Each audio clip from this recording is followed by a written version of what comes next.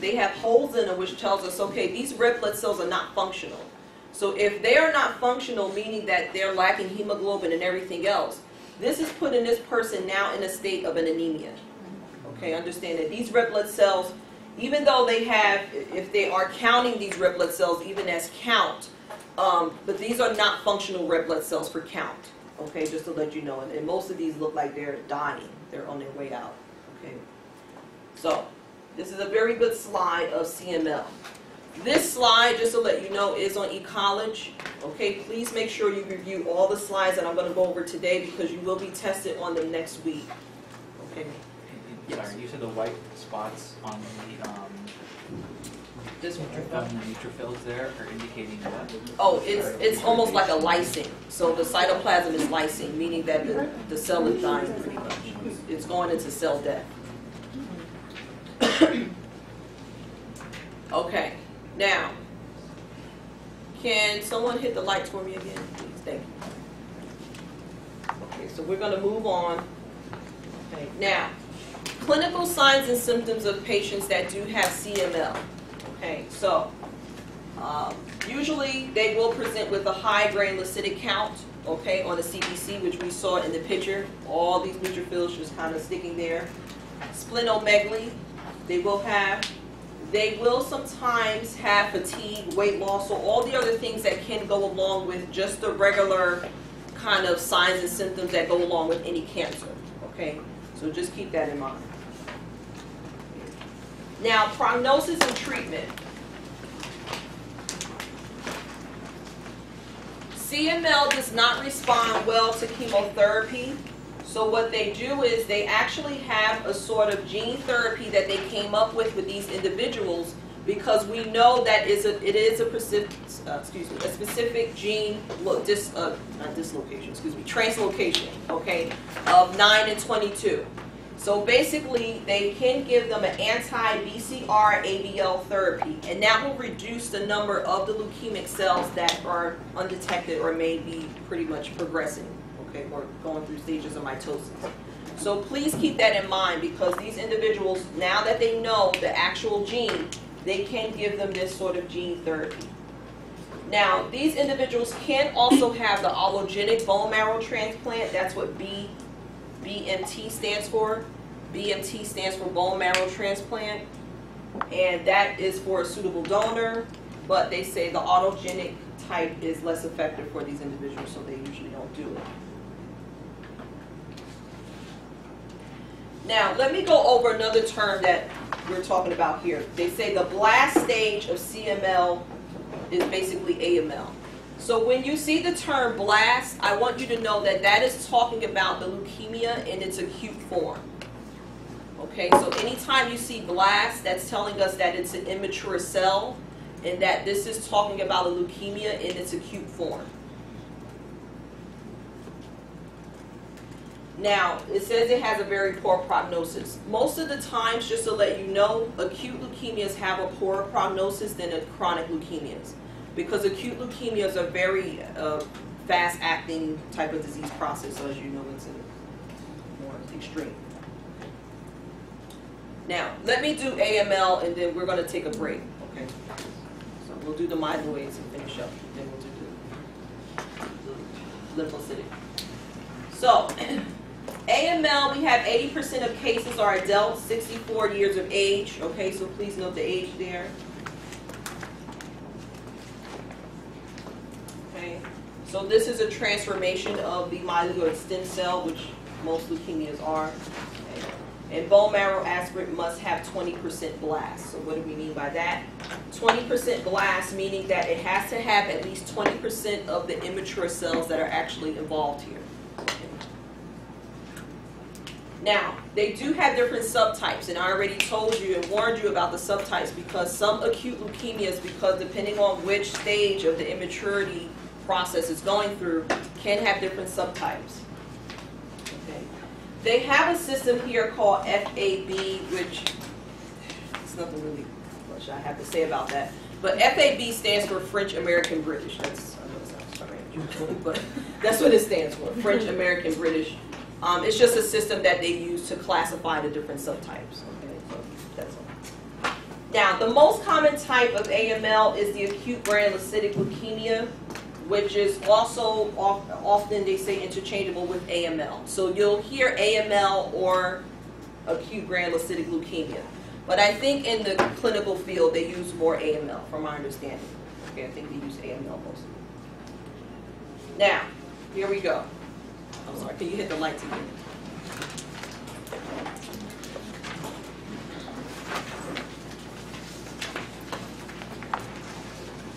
What is the issue here?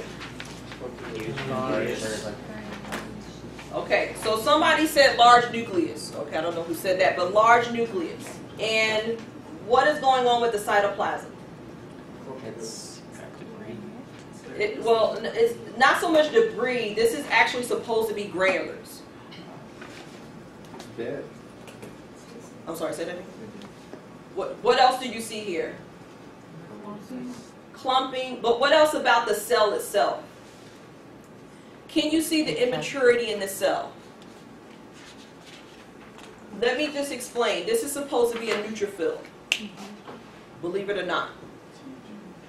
What is the immaturity in this cell? Tell me what are some things that are immature about this neutrophil. The granulars are very few. Very good. There's very few to almost no granulars, okay, which means that the granulars are not forming yet. What else makes this cell immature? The shape of the nucleus. Keep in mind that the nucleus in a mature neutrophil is supposed to have a bilobe shape. This is just big and taking over the whole cell, okay, which also gives us a pretty heads up of a malignancy, okay? Because remember how I showed you before with the cervical dysplasia and how those cells would just clump together and all you saw was just a big dark nucleus? So it almost, not to say that it looks like cervical dysplasia, but some of the characteristics are like that, okay, with this one. So these are supposed to be neutrophils. As you can see, yes, they are extremely immature because of the cytoplasm is, some of it is not even formed on some of the cells. Some of the cytoplasm, as you can see, does not have enough granulars, okay, or any at all, like this one. Very large nucleus, which is definitely another sign of an immature cell. And then, as you can see, all of this clustering together tells us that this is a malignancy that's going on, okay, along with the size here. And if we're looking in the background here, what's going on with the red blood cells? Same situation, okay, where they are definitely dying off and not functional and most likely leading this patient into an anemia, okay, that's going along with this. So this is another nice slide. This is AML, again, pictures are in your book and also on eCollege. Okay. So, they do have different subtypes.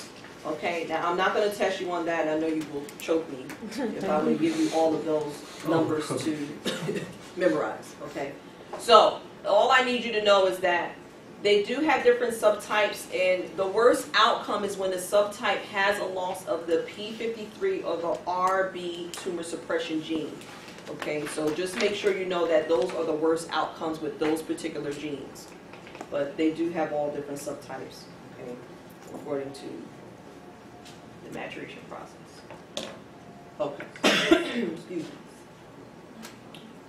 Now, presentation is very similar to ALL. ALL and AML do have sort of like the same signs and symptoms, okay, because they are both acute, very rapid affecting type leukemias. They do have bone pain, anemia, thrombocytopenia, so all the things that we talked about that normal patients, patients normally have with cancer. Common infection sites: skin, GI, gastrointestinal. GU is genital urinary, and respiratory tracts. What do all four of these systems have in common? Skin, GI, GU, and respiratory. Epithelium that is where? Very good, to the environment, to the external environment. So all of these areas, okay, do open into the external environment. So skin, okay, genital urinary, as we know, okay, opens to the external environment. Gastrointestinal also opens into the external environment. And respiratory, okay, so now these patients are more susceptible because of whatever type of harmful microorganisms that are floating around in the air of getting infections to these particular areas of their bodies. Okay. Now, they give you here the prognosis.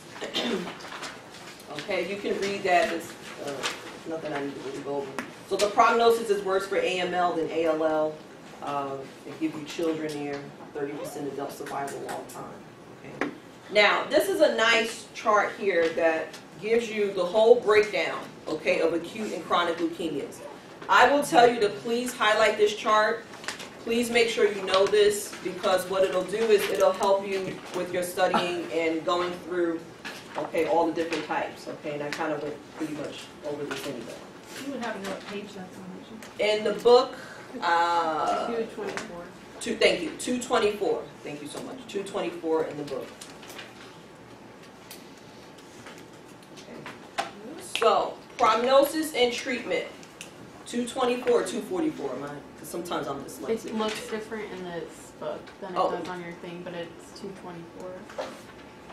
Is that the new book? Oh, wait. Yeah. No, it's 222. 222, page 222.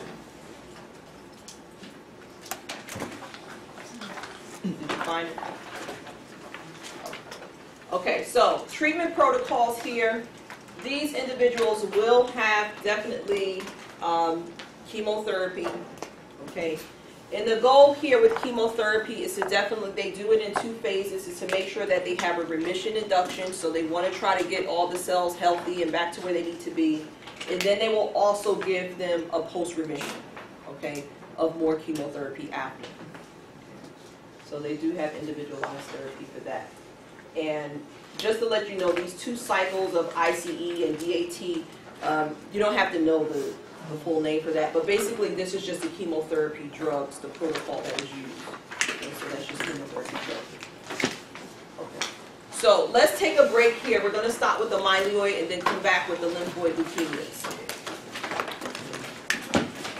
Yes, I know we need a break. Can you just turn that camera?